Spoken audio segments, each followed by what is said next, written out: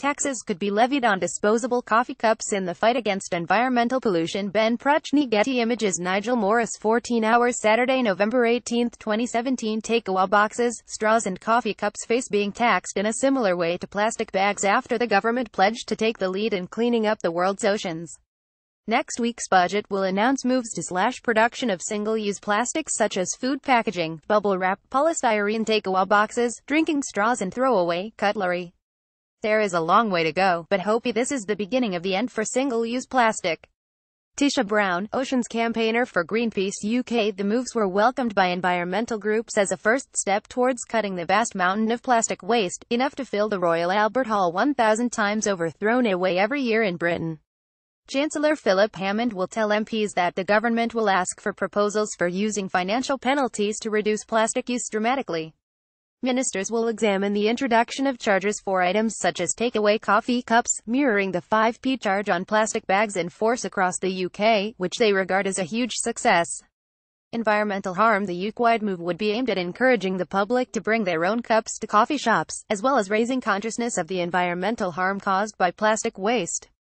The government will also examine whether to impose taxes, equivalent to the sugar tax on some soft drinks, on the manufacture of plastic goods.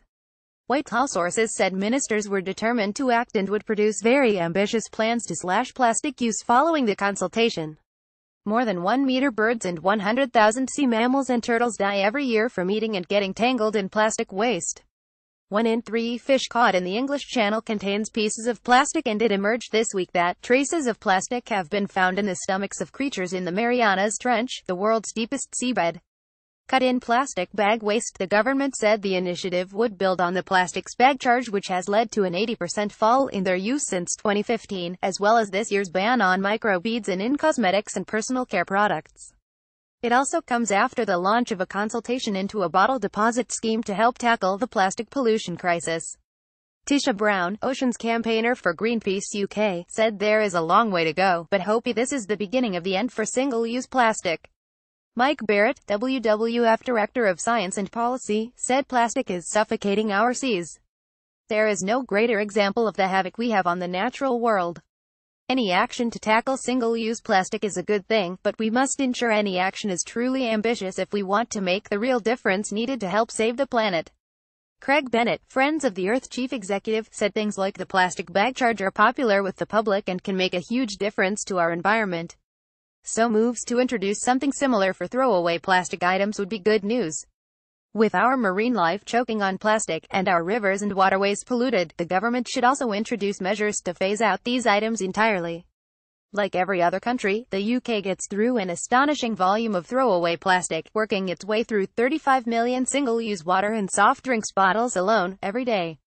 Much of this gets blown into the sea, contributing to the truckload of plastic that enters the oceans every minute, adding up to 12 million tons over the course of the year.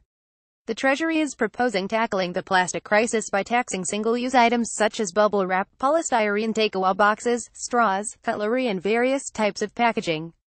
It has called on NGOs, scientists and other expert parties to provide evidence on whether and how such a scheme might work. The move does not include bottles, the biggest source of throwaway plastic. But that's not an oversight. Last month, Environment Secretary Michael Gove launched a separate call for evidence relating to a bottle deposit scheme. This would charge people extra when they bought a drink and refund it when they returned the plastic bottle. It remains to be seen whether either call for evidence will translate into action and what form any new schemes might take. But both developments have been welcomed by campaigners as a much-needed step in the right direction.